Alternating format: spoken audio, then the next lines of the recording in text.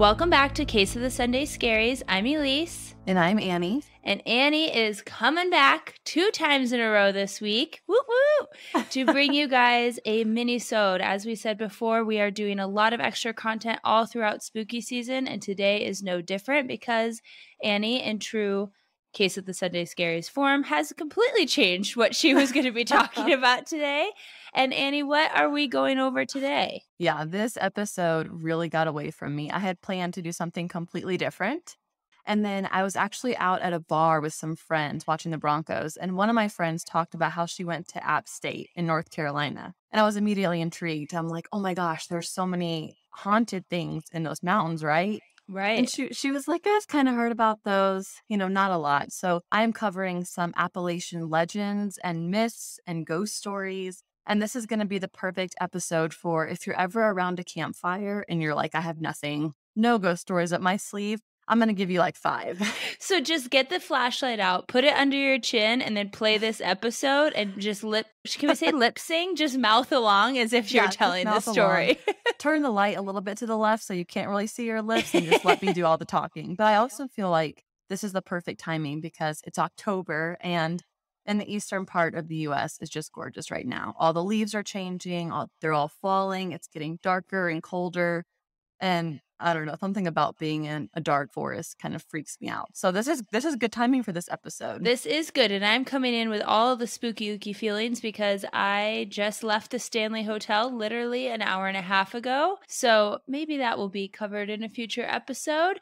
Yeah, I'm ready for some scary stories. You're also sitting in like a pitch black room. Well, I'm ready. I got my campfire going, a little candle lit.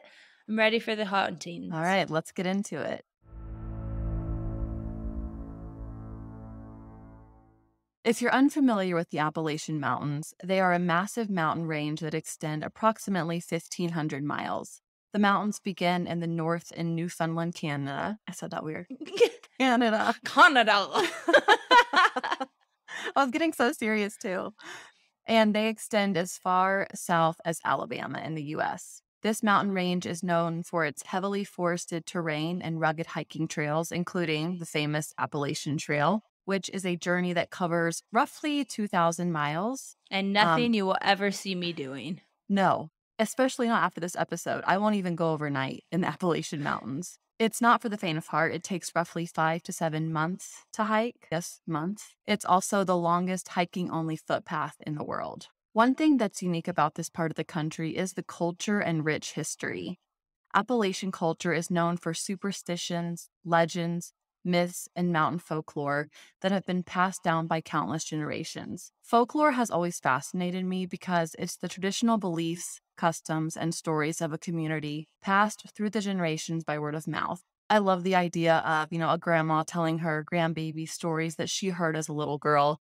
And people in this region really lean in on this piece of the past. Well, and not only that, you have to think with every story or with every lie, they always say there's a shred of truth. Yes. And some of these truths are going to blow your mind. I am not a fan of stereotyping specific groups of people, but there are a lot of stereotypes when it comes to people of the Appalachian Mountains. One term is hillbilly, which I don't find that offensive because I kind of was called one growing up. But in truth, Appalachian Mountain people are a very proud, complex population with their own unique culture that has resisted change for the last 2 centuries, and I find that very admirable. One story that I can almost guess is one of the more popular ones is the story of Naomi Wise. Naomi's 1808 murder was the inspiration behind a few popular ballads that are common today in the Appalachian region. And if you can picture some blues music with banjos and a whole lot of soul, that's what these tributes to the young girl sound like. Naomi Wise was a young orphan girl who was raised by William and Mary Adams. While working for the family, Naomi met a man named Jonathan Lewis, who lived a few miles away and passed by the Adams residence on his way to and from work. The Adams family warned Naomi about Jonathan. Yes, he was good-looking and charming, and he came from a powerful family, but he was known for having a temper, and that scared the family that loved Naomi so much. But like most teenagers, Naomi was taken under his spell. She quickly fell in love with him, and he gave the impression of being equally in love with her. Jonathan lured her into a relationship in which she became pregnant at only 19 years old. While he was having this relationship with Naomi, he was seeing his employer's sister, Miss Hetty Elliott, and he was trying to establish a relationship with her. Love the name Hetty. And it's very fitting for this story, Yeah. right? Yes. Her family was very wealthy and very well known, and Jonathan saw this as an opportunity to live a really stable life, something that he lacked. He was trying to level up. Exactly. When Jonathan found out Naomi was pregnant, he knew his chances with Hetty would be ruined. He schemed up an evil plan and promised Naomi marriage and wealth, and he asked her to meet him by the river one evening and said that he was going to marry her so that she wouldn't be disgraced by having a baby. Remember, this is the year 1808 when having a baby out of wedlock was frowned upon. On that evening, Naomi went to the river and met Jonathan, and they proceeded to ride on horseback toward Rattleman, a small city where they were supposed to get married. They started crossing the river, but midstream, Jonathan paused. He told Naomi what a fool she had been for believing he would marry her, and with those last words, threw her from his horse into the water where he proceeded to drown her. Okay, so not only is she going along thinking this is like this romantic midnight meetup with her lover, and then he quickly turns it from JK, not marrying you. I'm going to drown you instead.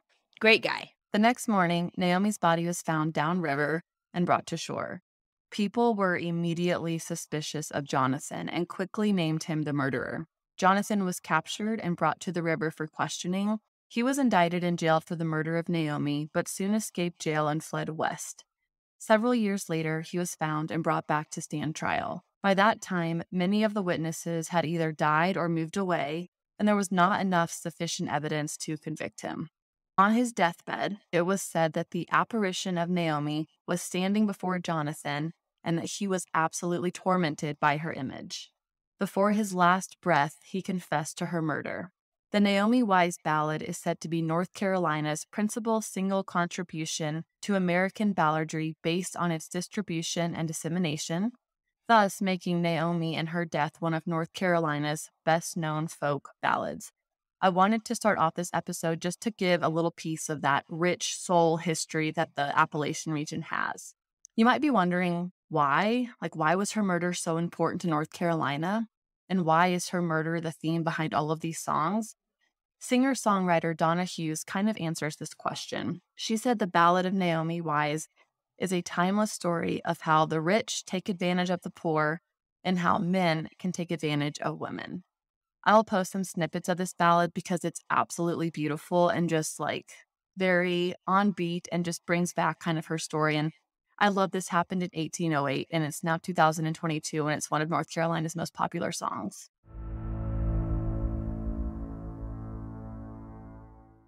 Switching over to something a little more haunting, let's talk about the Bell Witch or the Bell Witch haunting. Are you familiar? I have heard little bits and pieces, but I'm glad you're covering this because I don't know the true story. This is scary. It's a legend from the southern U.S. folklore centered on the 19th century Bell Farm of northwest Robertson County, Tennessee. John and Lucy Bell were farmers who settled in Adams, Tennessee around the year 1803. They lived peacefully on their land until 1817 when the family began experiencing odd and unexplainable occurrences in their home. These occurrences included odd noises like scratching and knocking on the walls. They heard chains being dragged across the floor, and these noises became more frequent and intense over time. I don't know why. Maybe it's just because I don't like grinding noises in general. My mom, poor thing, was filing her nails in the car. And I was like, Mom, you gotta stop that today. It's driving me nuts. For some reason, claw marks or scratching on windows or anytime you hear about hauntings, that sticks out to me as something that'd be so scary because it's so ominous. I'm coming. Oh, yeah. Ooh. And hearing chains being dragged across the floor, so scary. Eventually, the Bell's daughters started complaining that when they'd go to sleep, something would pull at their covers and pinch them. This thing would even go so far as to physically harm the kids, kicking, punching, and scratching them. These paranormal events happened for over a year, and the Bells didn't tell a soul. They were worried about what the members of their church in town might think of them. Eventually, the occurrences and harassment got so bad that John Bell, the father, finally confided to one of his neighbors about the strange incidents in his home. His neighbor came over and he immediately experienced the same kind of disturbances. Word quickly spread of this haunting, and people all over the East and Southeast knew about it. The Appalachian ghost story eventually became famous enough to reach General Andrew Jackson. What? Yeah. How's he coming into the mix? According to the legend, General Jackson and his party of men set up their tents outside of the Bell House. One man claimed he had knowledge of how to deal with witches, and he was boasting that his silver bullets were keeping the witch away all day. Oh, I bet she was a redhead. To punish him, the witch set her sights on the man, giving him a beating that had all of the men begging to leave the property. Normal folks also began traveling to the Bell Farm to experience the supernatural phenomenon for themselves. Some came as curiosity seekers and others as skeptics, trying to debunk what the Bells were experiencing. What is insanely scary is that this thing fed off of attention and people's fears. Ooh, so it's kind of like picking up on people's energy and using that as a catalyst to what? Become more and more powerful? Yes, definitely to get stronger. It got so strong that eventually it developed a whispering voice, and within a year it could speak. Absolutely not. Sometimes the spirit would show up disguised as an animal, such as a dog or a bird. Other times it was this invisible being that kind of wandered around the farm, bringing coldness and darkness with it. As it learned to speak, it learned to argue specifically about religion, and it would make fun of every person except for Mrs. Bell, the wife. It stated that its purpose and reason for existing was to kill John Bell, the patriarch of the family. The spirit received the name Kate after it claimed to be the witch of a local lady named Kate Batts. Supposedly, Kate was cheated in a land purchase by John Bell, and that was the reason for her actions. When John Bell died on December 20th, 1980, under suspicious circumstances, Kate took credit, insisting she had poisoned him because he was a bad man. After John's death, things began to return to normal on the farm until Betsy Bell, the Bell's youngest daughter, became engaged to a local man named Joshua Gardner. Uh-oh, she likes to interfere with people's relationships. She does, and Kate did not approve of this upcoming marriage. She actually talked Betsy into breaking off the engagement with Joshua.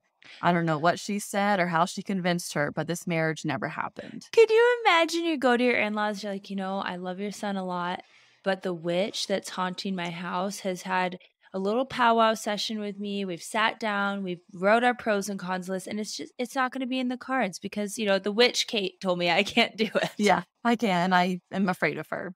A short time later, the spirit said she was going to leave, but promised to return in 7 years. 7 years later, Kate did return, visiting John Bell Jr., who was now living at the Bell Farm.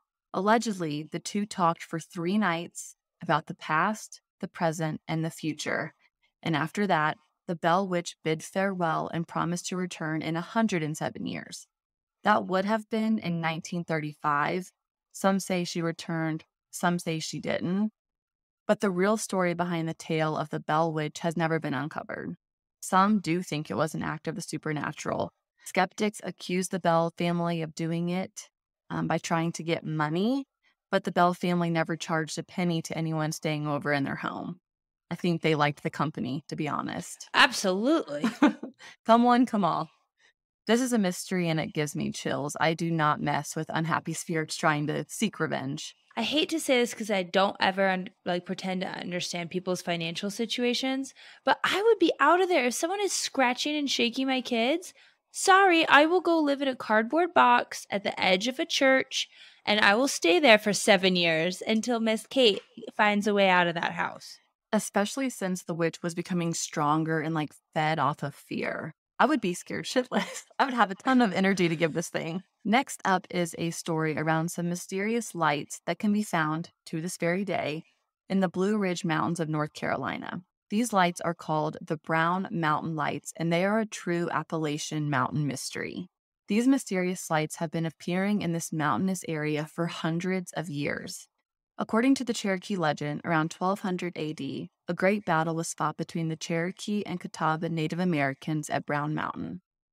According to the legend, in the evenings, The Native American women went searching for their sons, husbands, brothers, and fathers, using torchlights to guide them.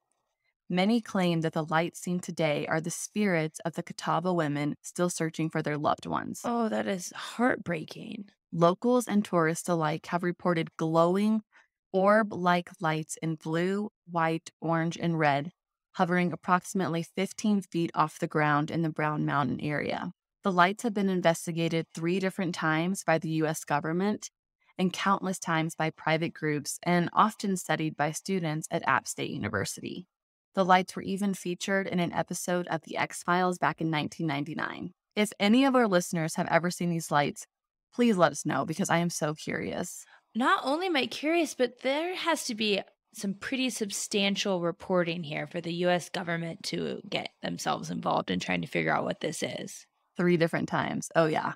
The Appalachian Mountains have a lot of wildlife, including bats, moose, deer, black bears, foxes, and supposedly one particular race of humans called the Moon-Eyed People. According to Cherokee legend, long ago before the Cherokees moved into the Smokies, there was a race of small, bearded white men who lived in the mountains. The men lived in rounded log cabins, and they had large blue eyes and fair white skin. They were sunblind during the day, emerging from their homes only at night to hunt and fish. Because they could only see in the dark, the Cherokee called them the Moon-Eyed People. Some believe they were descendants of a small group of Welshmen who came to America long before the Spanish and settled in the Smoky Mountains around 1100 AD. As the legend goes, the Moon-Eyed People eventually abandoned their homes, or were driven from it, and traveled west, never to be seen again.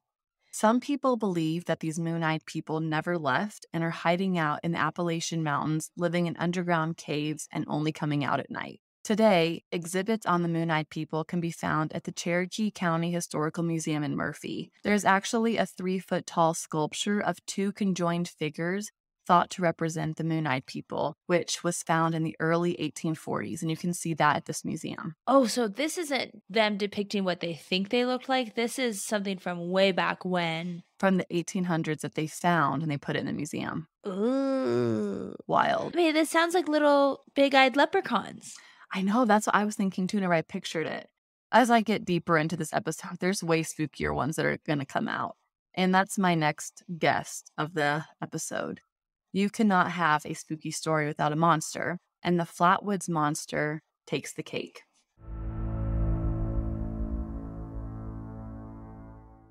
In the late days of summer 1952, 2 brothers named Edward and Fred May of Flatwoods, West Virginia, rushed home to tell their mother, Kathleen, that they'd seen something unexplainable.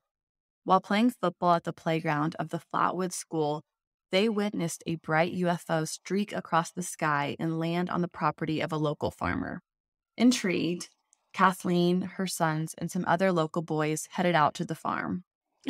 I love that the mom just completely takes them at their words. Instead of being like, let's call the police, she's like, "Let's no, go. let's get the neighborhood kids and let's go figure out what this is. Right. It was nearing dusk when they saw an unidentified object in the woods. It appeared to be glowing red with smoke and steam coming off of it. 17-year-old Eugene Lemon, a National Guardsman who'd also tagged along on the adventure, said he saw a pulsing light and pointed his flashlight towards it. What was revealed was a pair of bright eyes in a tree and a mysterious-looking figure, approximately 10 feet tall, with a round, blood-red face, a large pointed hood-like shape around the face, eyes like shapes which emitted greenish-orange light, and a dark black or green body. The figure also had small claw-like hands. Nope. It's a no for me. So scary. The monster then hissed and floated towards the group, causing Eugene to scream and drop his flashlight. Don't blame him. No, I'd poop my pants. Yeah. According to newspaper reports, several of the party fainted and vomited for several hours after returning to town due to fear, but also this pungent mist that came out of the creature. What a weird choice of a weapon, like a pungent mist. This is ringing a bell now. Didn't it smell like sulfur? I didn't see that. I'm sure it probably did. To me, a pungent smelling mist aligns with the sulfur smell. I know you all are going to hate me for saying this word, but I do not need moist, pungent smells coming my direction. With a creature that's hissing at you with little claws coming out of like a UFO. After this interaction, the group turned around and ran down the hill, immediately reporting what they saw to the local sheriff. An hour later, several men armed with shotguns returned to the scene with Eugene, the National Guardsman. They were met with a horrible smell and, according to local reports, saw slight heat waves in the air. Authorities didn't find much, but they did see skid marks from a large object and an odd gummy deposit on the ground. Ew. This alien needs to get up on his hygiene. Seriously. They gathered the gummy deposit and sent it to Washington, D.C., but never heard back about it, which is instantly suspicious to me. Of course. Let me guess, it was a weather balloon. Something like that.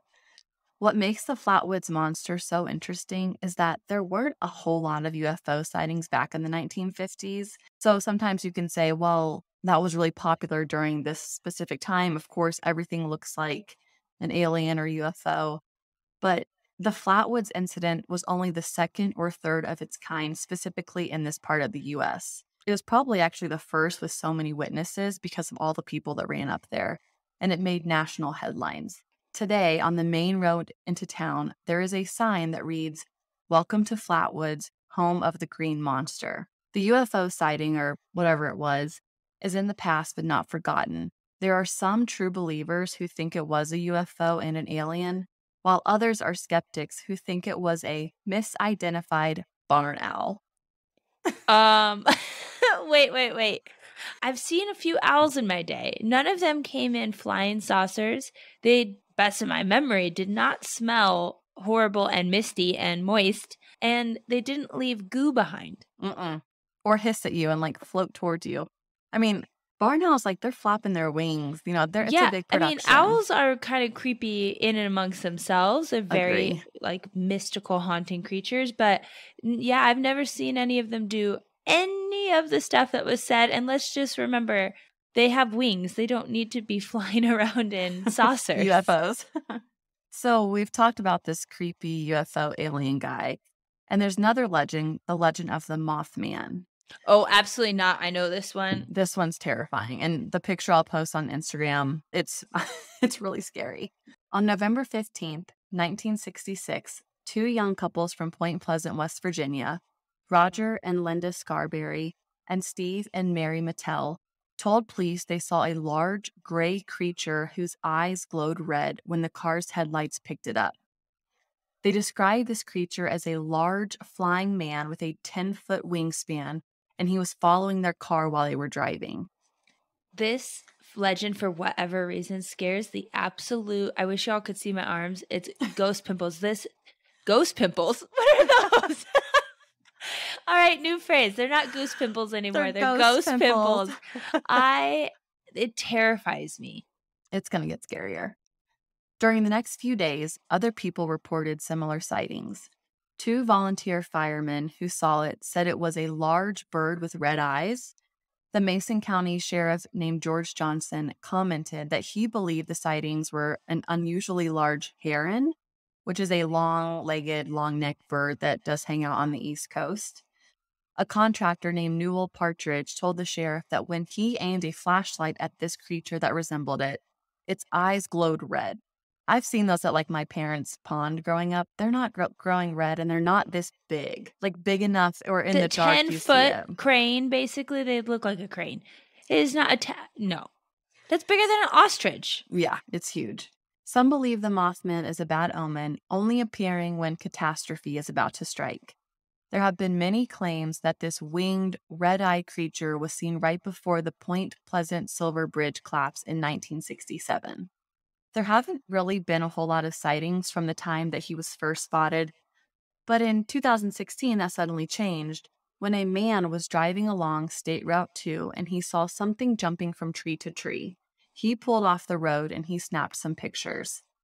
The man was adamant that the pictures had not been doctored. He said he had recently moved to Point Pleasant for work and didn't even know about this legend of the Mothman. These photos are freaking terrifying.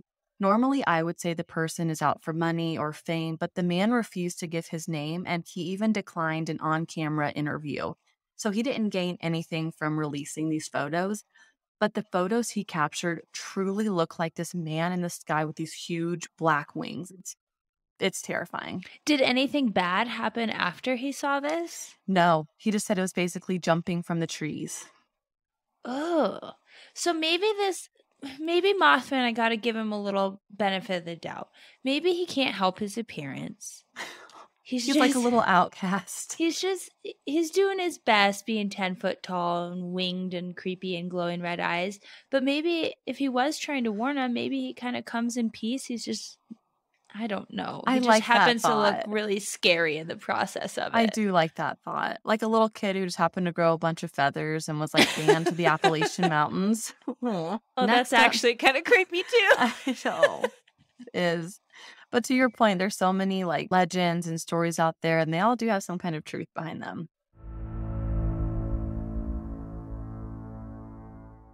Next up is a little bit of a touchy subject because it involves mental health. So I want to give a little trigger warning that I am talking about the Appalachian Lunatic Asylum, also known as the Weston State Hospital.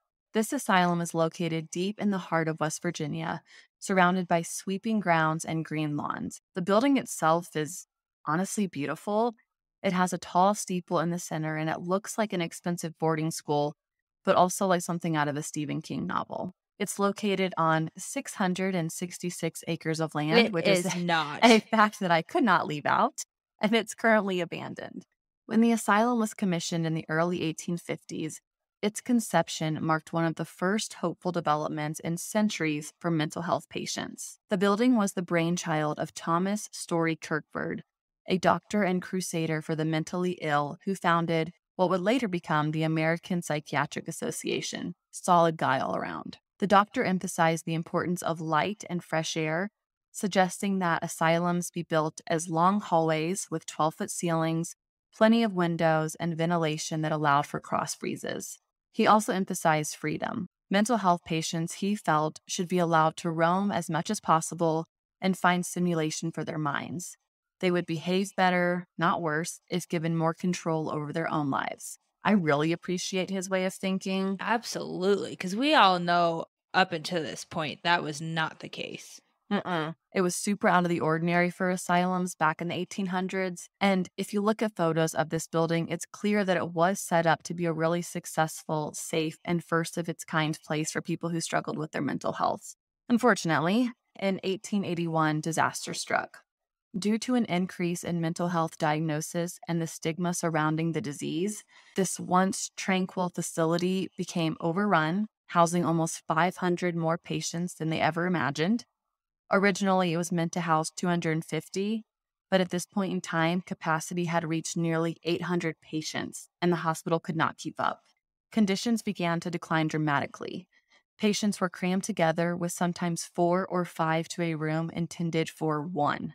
There was also a working farm on the compound designed to provide for 300 patients, and this farm was obviously unable to meet the increased demands for food due to the overcrowding. Patients began to suffer from malnutrition, which only exacerbated mental health issues. By 1938, the Appalachian Lunatic Asylum was 6 times over capacity. The patients inside were running wild, and orderlies outnumbered struggled to regain control of the hospital. At its peak in 1950, the hospital was holding 2,600 patients. What? And it was meant for how much, Annie? 250. To expose the terrible conditions within, the Charlestown Gazette attempted to send in a crew to investigate the inner workings of the asylum. I think we've seen this in like American Horror Story, where a reporter goes in and tries to kind of uncover what's going on. But what they found shocked them. Patients were sleeping on the floor and in freezing rooms due to a lack of furniture and heat. The overcrowding had resulted in overworked staff and a decreased emphasis on sanitation. The once bright, clear windows were covered with grime, darkening and further chilling the rooms. The wallpaper was peeling from decay, and where it hadn't disintegrated, patients had ripped it off in a panic because they were just so distraught. What was even worse was the condition of the patients. Those whom the orderlies deemed, quote, unable to be controlled, end quote, had been locked in cages in open spaces like hallways in an attempt to make more bedrooms available for less troublesome patients. Locked in cages? These In the are hallway. humans. So sad. At this time, the asylum had also become a training ground for experimental lobotomies, which Oh, we all know that Lord. word, as Walter Freeman, the famous surgeon and lobotomy advocate, opened up shop at this location. In the course of his lifetime, Dr. Freeman performed around 4,000 lobotomies, leaving sometimes perfectly healthy patients with lasting physical and cognitive damage, and even some died due to the procedure. He used the infamous ice pick method, which involves slipping a thin, pointed rod like an ice pick into the patient's eye socket and using a hammer to force it to sever the connective tissue in the brain's prefrontal cortex. And this resulted in a number of deaths as well. By the time the asylum closed, only one part of its grounds had been expanded to accommodate the new demand, the graveyard. So sad, right? Like these patients could not speak up for This themselves. is And just awful. The image I'm getting in my mind of this place and how scary it must be for these people that are already suffering, no fault of their own. And then their families maybe are putting them in this place hoping for the best and like, oh, they're going to get treatment. They're going to do this. And now instead of getting any of that, they're getting ice picks through their eyeballs, all sorts of crazy experiments. And now they have to expand upon it by building a graveyard instead of getting people out of cages. It's awful. The expose published by the Gazette spurred a movement to close down the hospital, but it wasn't until 1994, after more than 100 years of horror, that the asylum closed its doors forever. Now the once beautiful building intended for healing, but destined for destruction, sits abandoned as if the patients simply vanished into thin air. Rooms are still filled with medical equipment and old furniture, and wheelchairs still sit in the hallways. Of course, there's now ghost tours that happen here, but other than that, no one else ever is on the facility or Could on the you property. imagine what kind of energy that place would have? Well, a reporter named Marisa Cascino, who did a 9 p.m. to 5 a.m. ghost tour of the asylum, which I would never do, recounted her time spent in an article. According to her tour guide, the hospital has seen some better-known spirits, including a little girl named Lily, who was born in the asylum, a man named Jesse, who died of a heart attack in a bathtub, Civil War soldiers, and a patient who was brutally murdered by his roommates.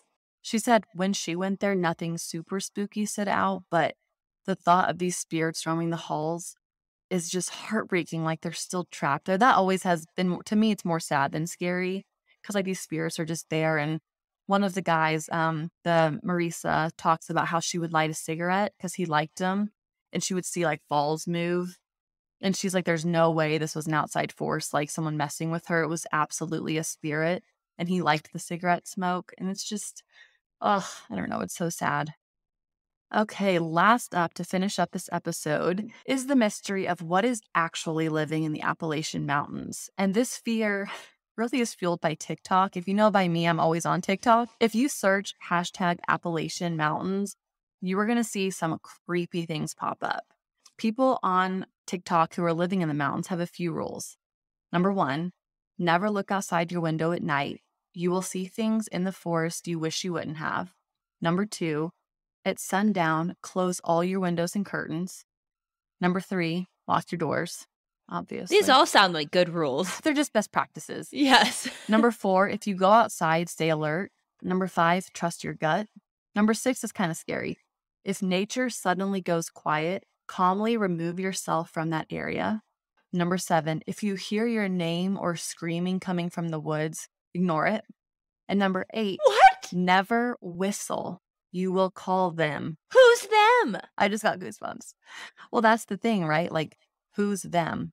According to the people who live in the Appalachian Mountains, there are spirits and creatures deep within the woods, and they call them haints or ghosts. The word haint is an alternative spelling of haunt, which was historically used in Southern African American vernacular to refer to a ghost, or in hoodoo belief, a witch-like creature seeking to chase victims to their death by exhaustion. Wait, repeat that one more time. They chase them to their death by exhaustion. So for me, it'd be a half a mile.